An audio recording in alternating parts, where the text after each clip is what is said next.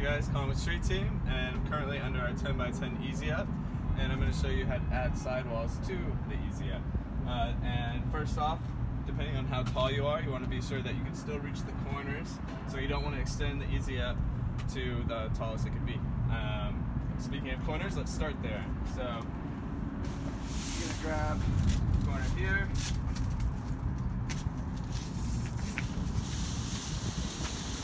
There's a little run at the very top. And you're just going to feed it through there. Pull it through. Then attach that to the Velcro. And then now you have Velcro on the side here. You're going to go all the way down, connected to this side pole.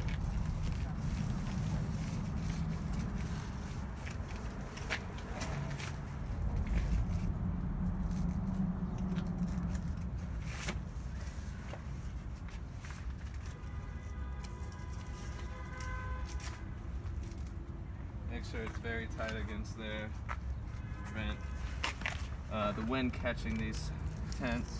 We also have sandbags, by the way, so if you need sandbags with these to hold it down when it's on a windy day, we got you.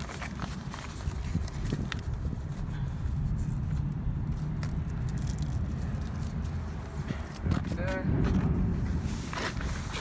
Now, I like to come to the other corner just so it makes getting these in the middle on easier.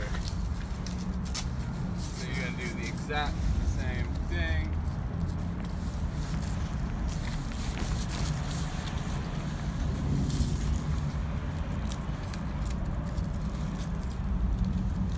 Just like that.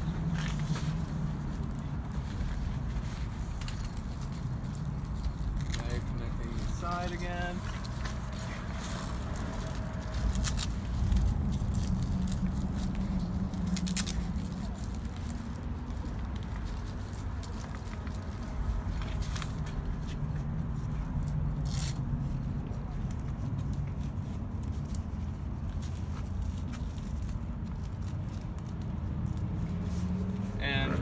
Also, though we're connecting all these sides with the Velcro, you have zippers, so you can actually connect all 4 sides on your Easy Up. Create a tight seal.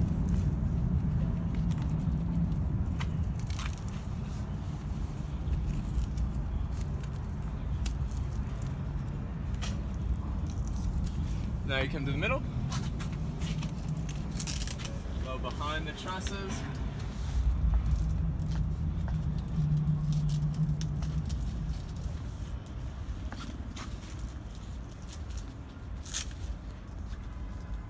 Or the frame, whatever you want to call it. And there you have it. Let's take a look on the outside. Boom! We got walls. And it's in our high-vis safety yellow, so when you're on the streets, people see you and you're not going to get run over and stuff like that.